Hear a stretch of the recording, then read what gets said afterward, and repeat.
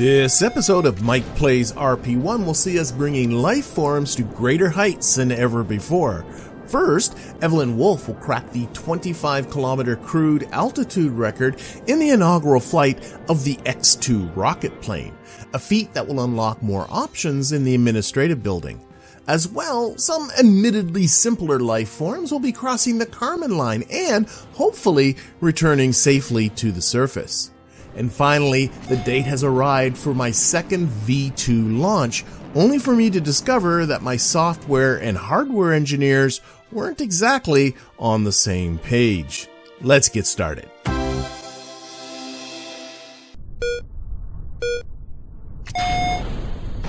Starting off, we have the final launch of 1952 and the fifth and likely last launch of the XASR-1.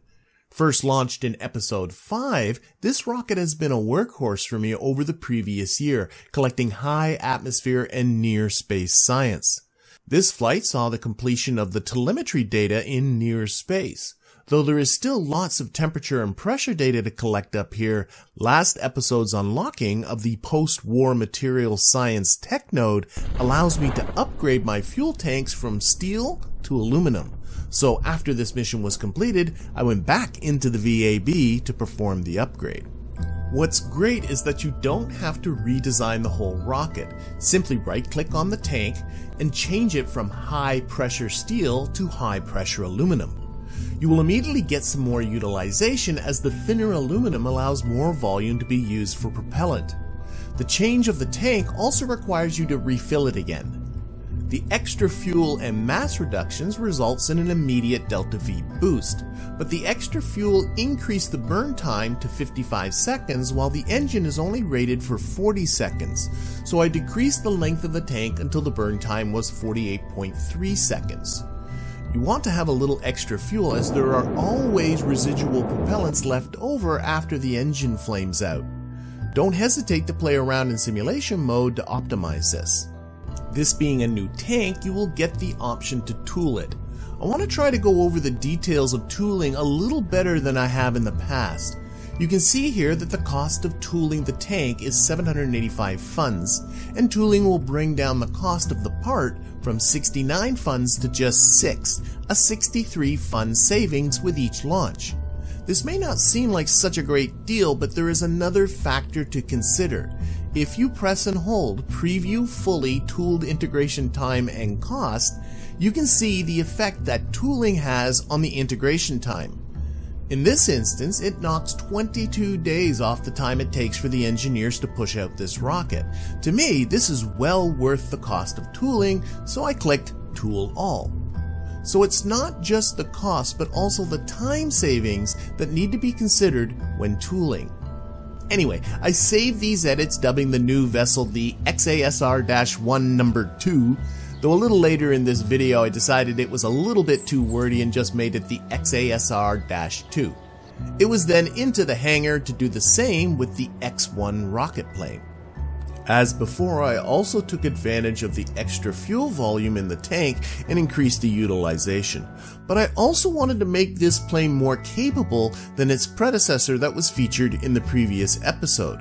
So I increased the length of the fuel tank so that it can fly for a longer time, decreasing the length of the structural fuselage behind the tank to keep the plane from getting too long. Of course, I continued to pay close attention to aerodynamics. As well as looking at Ferram's stability derivatives, I paid more attention to just how the vessel felt as it was flying. The X-1 always felt nose heavy, so I moved the wings forward to bring the center of lift much closer to the center of mass, way closer than I'm used to in stock. During testing, I was paying particular attention to how much the AtmosphereAutopilot had to pitch up in order to maintain a level flight. But before long, I got the plane to be able to accomplish what I wanted, and you will be seeing what I have in mind a little later in this video when I fly what I've now dubbed the X2. Anyway, once I was happy, I tooled the new parts, knocking over 100 days off the integration time. The extra fuel did have a couple of spillover effects. I had previously performed my air launch 150 kilometers from the Space Center, but this distance now had me well overshooting the runway, so I'll be increasing the flight distance to 200 kilometers. Second, I wanted to reapply the chute settings to this vessel's new dry mass, and finally, the extra resources this plane requires forced me to renovate the hangar, though those renovations are only going to take 3 days. But before the X2 was going to be ready to fly, the V2 number 2 was rolling out at Launch Complex 2. Well, at least I thought it was my second V2. Alright, I'm scared. It's been too long since I built this. Okay, let's... Oh, why did it not boot? That's a good question. See, I'm already a little nervous. Maybe I forgot to put the boot file in there. I might have. Okay, switch to 0. List. There should be a V2 number 2. Okay. So hopefully everything's going to work because it's been so long. So run V2 number 2 period. Go.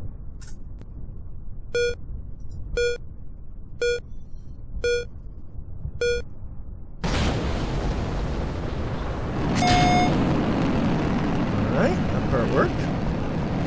Unfortunately, my initial trepidation was well founded.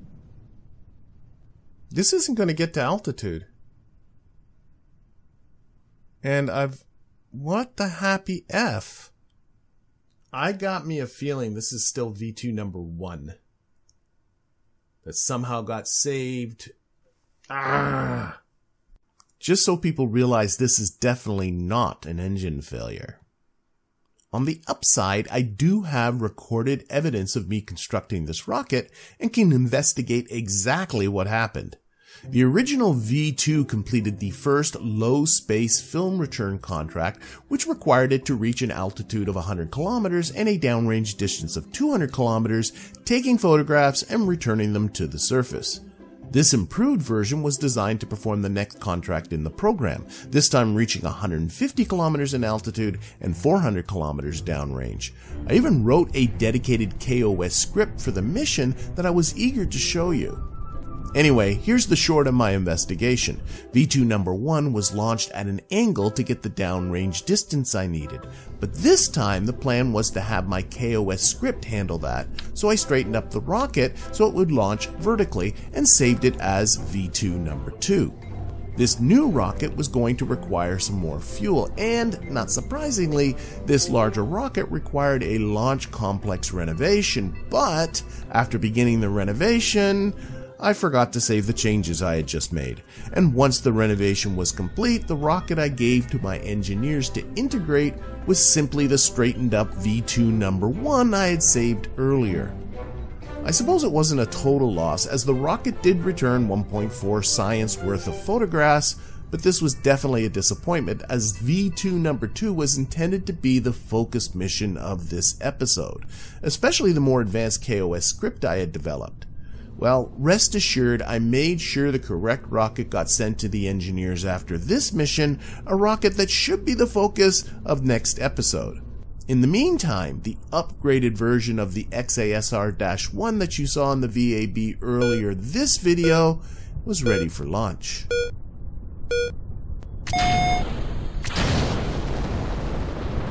Oh no! Our first launch failure! Why am I excited? Oh, range safety. Destroy vessel, yes. Boom, okay. Okay. Oh. It had to happen. It had to happen that we got an ignition failure. Okay. That's what happens. Okay. We are going back to the Space Center. Why am I excited about that? Oh dear. I know that went by pretty quickly, but I did take advantage of a feature of the avionics packages called range safety, which, well, as you saw, blows up the rocket. I only found out about this thanks to some comments on a previous video. In fact, right after this mission I realized that attaching this feature to the abort action group would be a good idea, so I did exactly that with both rockets that I'm currently integrating. Just avoid doing this when there's crew aboard. A bit more time warping saw the unlocking of early tracking systems. This gives me small biological sample capsules to strap to my rockets, as well as an upgrade to the Science Core avionics. This got me a bit excited because there is a contract in the suborbital rocket research program to take a biological sample as well as 35 units of sounding payload up to an altitude of 100 kilometers and return it safely to the surface. This sample capsule is not big, so let's see if I can modify that rocket that just failed so that it can carry it. First, let's upgrade to post-war avionics. Though this costs nothing to unlock, it does double the cost of the part. For that, the mass drops about a third and the power consumption by half. I like how many upgrades there are here. It makes sense that we're going to see continual improvements to the electronics as we progress through the years. There are two almost identical biological sample capsules that I've unlocked. I like the description. This is a capsule containing biological samples, fruit flies, fungus, perhaps a mouse or two. I think I'm going to go with fruit flies, which actually were the first animals to be fired into space. Although some of this data can be transmitted, we'll get more science if it is recovered, which is a contract requirement anyway. I went with the inline one, even though it is a bit wider than my 30 centimeter diameter rocket. If I had thought ahead, I could have made the original WAC Corporal wider from the get-go, but at this point, retooling a wider diameter tank will get expensive. Instead, I increased the size of the parachute, which doesn't come with a tooling cost, and the avionics, as it will have to be retooled anyway due to the upgrade I just unlocked. So I just increased the diameter of the base of the cone from 300mm to 375mm. After that, I did a quick simulation, reaching an altitude of 152 kilometers, well over the required 100 kilometers. I decided that I was only going to recover the avionics in sample, not the whole rocket, so I inserted a procedural decoupler, which I used to form a transition from the 375mm payload to the 300mm tank, and honestly, I'm rather happy with the look of this. I then reconfigured the parachute for just the mass of the payload, which also saved me a bit of weight. After another simulation to test the parachute, I decided I really liked the little door that opens on the sample capsule. Like the rest of the rocket, I want this to be automated, but rather than changing my KOS script, I decided to employ a smart part, specifically the Alt Pro Altimeter and Action Group trigger. To remind people, smart parts are not part of the RP-1 package, but they are great for easily adding in simple automations. I initially thought I would need two of these, one to open the door and one to close it, but I soon realized I could do both with one. The sample capsule starts collecting at an altitude of 40 kilometers, so I want the smart part to trigger at that altitude. I put toggling the cover on Action Group 1 and then set the smart part to toggle that action group. You can set the trigger to be active only on ascent or descent if you want, but in this case I need to leave it on all. But what I initially forgot to do was turn on auto reset, so that the part will reset after it is first triggered during ascent. I don't like the look of the part on the side of the rocket, so I used the move tool to slide it into the center of the nose cone. This cone is way bigger than it needs to be anyway, so I figure there is plenty of space. In addition, the part does weigh 10 grams. It's not a lot, but moving that mass to the center can't hurt. We'll finish this off with a little bit of tooling and then hand it off to the engineers of Launch Complex 1. As this rocket will be ready before the V2, I paid a visit to Mission Control to cancel the low space film return contract and pick up first low space biological experimentation. In RP-1, there is no penalty for canceling contracts, so you need not worry about doing so. Now, some of you may be wondering about the 35 units of sounding payload that is also required for this contract. Yeah, at this point I had forgotten all about that, but not to worry, I realized this before the mission is ready for launch, a launch that you'll be seeing in just a little bit. But first, it is time to get a somewhat more complex biological payload off the ground in the form of Evelyn Wolf aboard the X-2 rocket plane. We're off. Pitch up. Oh, so much better than last time. And now we can open up this GUI, and we want to go to an altitude of 25,500. We want to get to a heading of 270. So let's put that on, let's put that on, let's put that on, and we want to climb angle 15, 15, 15. Calm yourselves. Okay, we're off. This is so much nicer now that I'm starting this off with fly-by-wire toggled on. Anyway, I do have an objective here, and that is to achieve a crude altitude record of 25 kilometers. The previous X1 couldn't get much above 20 kilometers, but the changes I've made, specifically the lighter aluminum fuel tank, allows this one to reach higher. I also have the Supersonic Flight Experiment aboard. This experiment requires Evelyn to maintain a speed between 450 and 500 meters per second, but as the mission is about maximizing altitude, she's going to keep the throttle at max, so we won't be spending much time in this speed range.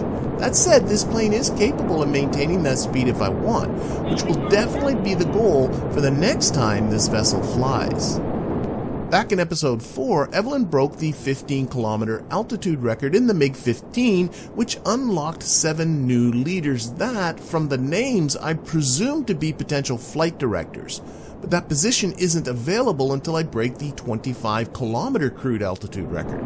So this mission should not only complete the contract, but should also allow me to hire some new leaders.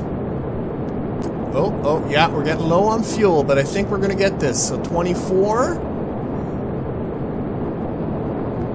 24 and a half, 4.8, 0.9, 25, there it is, it's green. So there we go, crude altitude record. Probably a speed record here really too, though there's no contract, but I mean look at that, we're over, we're going to be oh my gosh, we're going to hit 700 meters per second. 700, let's, yeah. Okay, let's get this back down. Let's start, see if we put this at 500. And deploy the flaps a little bit now that I actually have flaps. And hopefully, there we go. Valentina, Evelyn's having herself a great time. And we got to really slow down. We're coming over here. That's the runway. So we really want to lose speed now. Okay, contract's complete. We can get rid of that. We can lose this. Now if I open this, it says just, yeah, you set an altitude record, but 7 reputation, but I'm hoping a little bit more. If I look at, yeah, I did get 19 grams of supersonic flight sampling. I guess Evelyn opened a window and just kind of scooped in a little bit of air. I really don't know what that is, but hey, we got the flaps here fully deployed. Pitch is holding. And we're losing altitude and losing speed, which is what we need. Okay, excellent, excellent, excellent. Oh, the flaps are great. I now have the flap on just a 1 setting. I'm down. Oh, I'm actually speeding up at that. Let's put it on 2. Oh, I went the wrong way. 2. There we go. Still want to slow down. I think I actually fully deploy them. I think I need to slow down.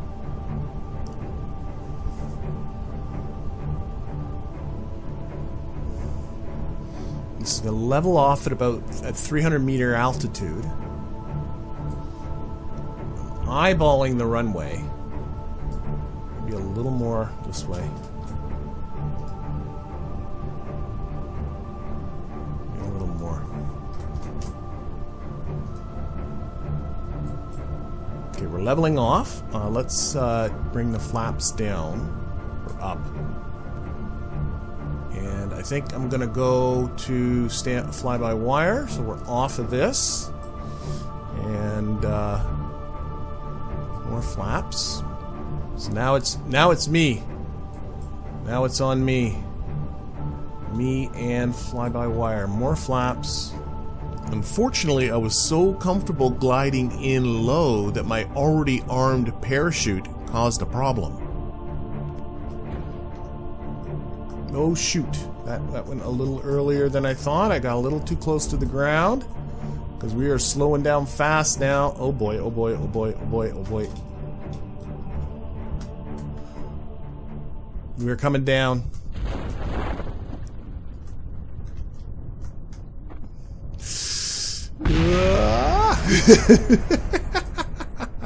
Okay, that's what quick saves are for.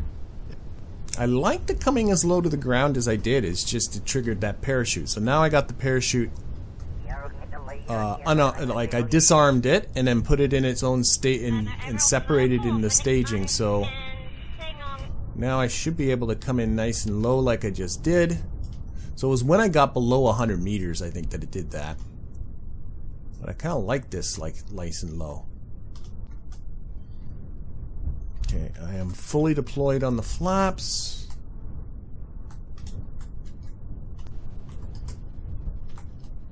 Level off.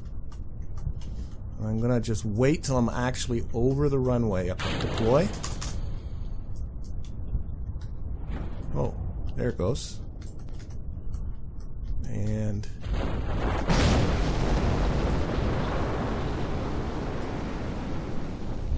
brakes. Okay, still working on it. Notice a difference in the parachute. I don't think I had a drag chute the last time. Not that it really mattered, but boom, she's down. Okay, so we are going to recover you and get ourselves into the administrative building and see what we... Yes!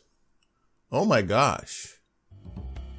I've unlocked a lot of stuff. Okay, so I do have my flight directors, but I also have contractors. Yep, turned out that this unlocked back when I completed the research on post-war materials science, the same tech node that got me the aluminum tanks. And more contractors will be knocking on my door after I research early human spaceflight materials science. Well, that's clearly not going to be for a while. In the meantime, I've got some decisions to make. For my flight director, I went with Chris Kraft, who gave me a 5% speed bonus on VAB integration, rollout, rollback, and launch complex efficiency at the price of a 5% increase in crew training costs. For my contractors, I chose JPL, Rocketdyne, and McDonnell Aircraft, which combined got me a 10% research speed bonus on science, avionics, and electronics, plus 5% research speed on early and orbital rocket engines, and plus 5% integration speed on cockpit parts. This came with a 10% increase in the cost of vessels and launches, and minus 2% on my program funding. It was then back into the VAB, as it was at this point that I realized I'm missing the 35 units of sounding payload on the XASR-2. Sounding payload is held in the procedural service module part, which also was unlocked with post-war materials science. I set the diameter to 375 millimeters, the same as the rest of the payload. The part is really a tank. You modify the contents through the tank UI. Sounding payload is down at the bottom. I then adjusted the length of the part until it could hold just over 35 units, and then just entered 35 manually. I placed the tank below the biological capsule, and then moved the parachute below that. Of course, the parachute had to be reconfigured for the extra weight, and the service module tooled, but thankfully no other modifications were required. And what was done added less than 2 days to the integration time, leaving the road clear to launch day. Alright, no ignition failure this time. Fruit flies away! All we need now is for the engine to do its full burn. It is a heavily overcast day though. Get out of the clouds and into the sun. Remember that we need to achieve an altitude of 100 kilometers and then recover the payload. Okay, yeah, we're at 137 and change dropping, but it's not going to drop below 100, and that should be our biological sample is now running. I'm not quite sure what's going on here. Like, a little door opens up. Like, what are we doing? Are we just, like, exposing these poor mices to, like, the vacuum or something? So we're about to go past 100. And then that should get this all green. And now all we got to do is return safely. Still going to get to 135 kilometers, so we got more. No science stuff though, but we'll get a nice amount of time here in the upper atmosphere. Nothing from telemetry, temperature, or pressure scans. Those are all done. I considered taking these off. It would have saved me a couple of kilograms and a little bit of cost, but I worry that if I take them off, I'll forget to put them back on. Oh. Good job, good job. KOS. KOS has done its job. Still collecting though. Oh, we're getting some temperature scans. Some temperature scans, I'm assuming, over the water here. Or over the shores. We're close enough to the shores now. Yeah, okay, so yeah, there we go. It wasn't complete. Oh, that's our booster. Probably the fins on the booster, wherever it is. Oh, we're now done, though, with that, so... What'd we do? 3.5, still got 11.3 left, so what's doubled that? 7, 11... Oh, we collected about a quarter. Just shy of a quarter of it. That ain't bad. Actually, it's about 31%, but who's counting? Either way, a few more exposures to the rigors of space travel should net me the rest of this science. In the meantime, the contract was completed once the vessel was recovered. Also knocking on the door is a second flight of the X-2 rocket plane and a second try at that low space film return contract featuring that more involved KOS script. Who knows what those missions will bring, but that's going to have to wait until the next episode. In the meantime, I thank you for watching and hope to see you then.